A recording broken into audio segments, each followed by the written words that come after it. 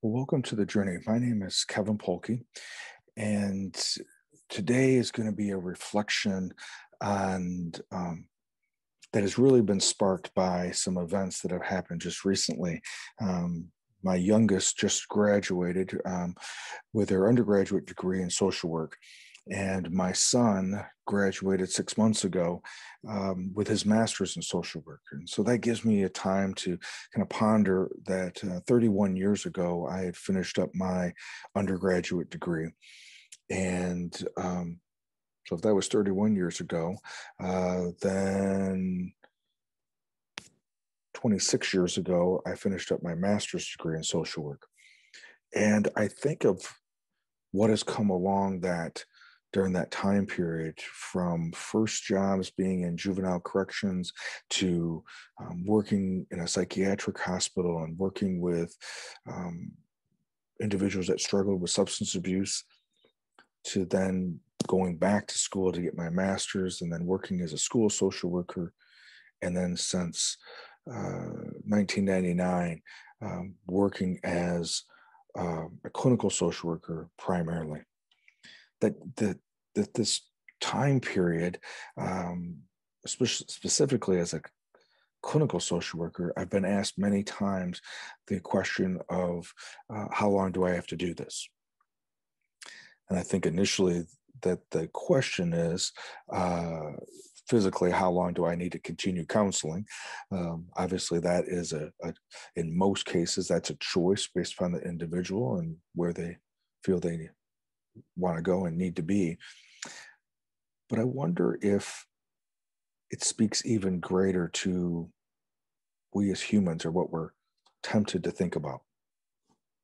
I think this idea of uh, when I go on vacation, that especially if it's a road trip and I go on vacation, that it may be a 12-hour drive to get to where I need to go, and if I'm not uh, careful, I could be tempted in wanting to hurry up and get to wherever that place is.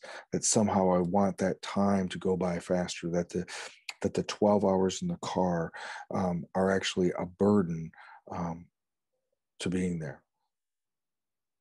But those time periods when I've been intentional about that the minute we leave the driveway, that the journey begins, that I'm intentionally focused on that vacation has begun, this part of the journey has begun, that everything that we see along the road, that every stop at a gas station or rest area are all part of an opportunity to meet someone new, an opportunity to see something that I hadn't seen before.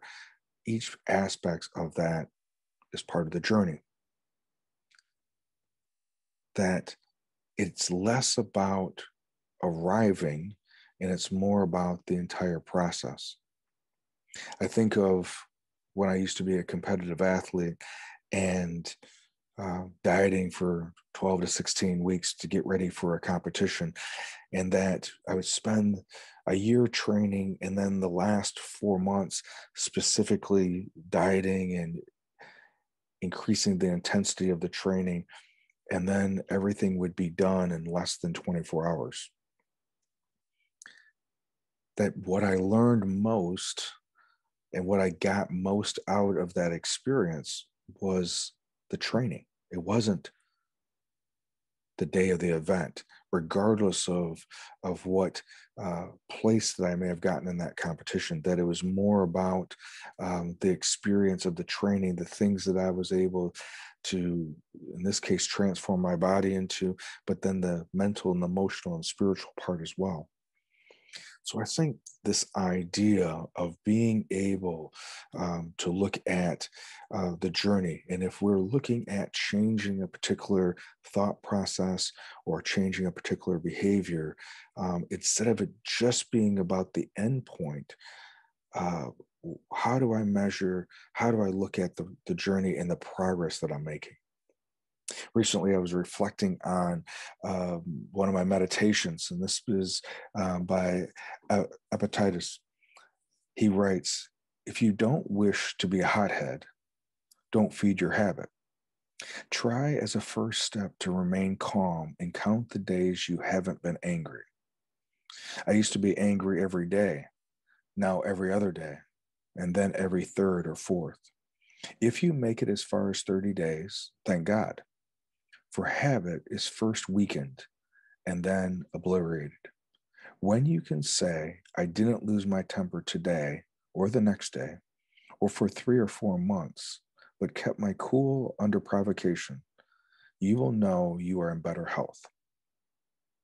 I think this idea of taking one day at a time and not focusing on that something will magically happen when I get so many days of counseling and so many days of sobriety, so many days of exercising, that it's really about how the transformation process is happening along the way.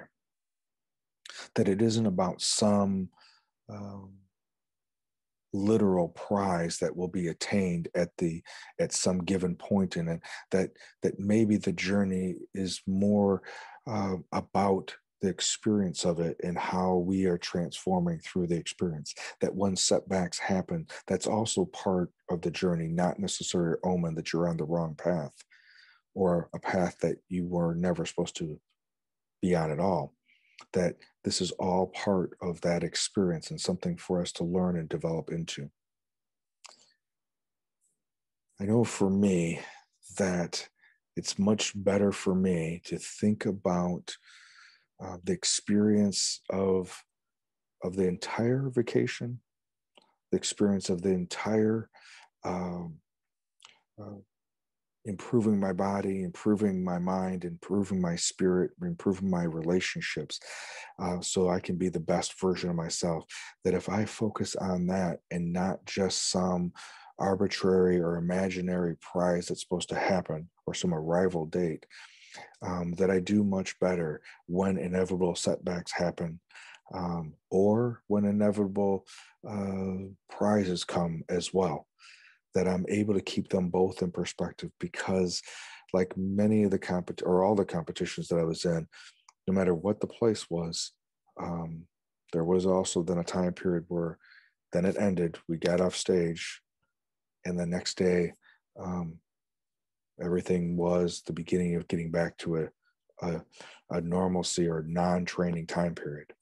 Um, so again, this is not to not take away from the excitement of the day of arrival or the day uh, of of of when an event happens. It is just to be able to remind ourselves that there is to keep that in perspective, and that there will be another vacation to continue on. And then how do we take the things that we benefited most from that vacation, bring that back into our everyday life so that we can savor those moments and continue that process of growth and development, and that it's just not one stagnant or static point. As always, continue to be mindful, continue to be reflective, and continue to move ahead in your own personal growth and development. As always, share this. Share your thoughts as you reflect on this with others. And definitely, I encourage you to share your thoughts with me as well. And if you believe that someone could benefit from this particular reflection, please share that with them. We just never know where someone's at and where they may need to hear some words of hope or encouragement. You have a great week, and I look forward to talking to you next week.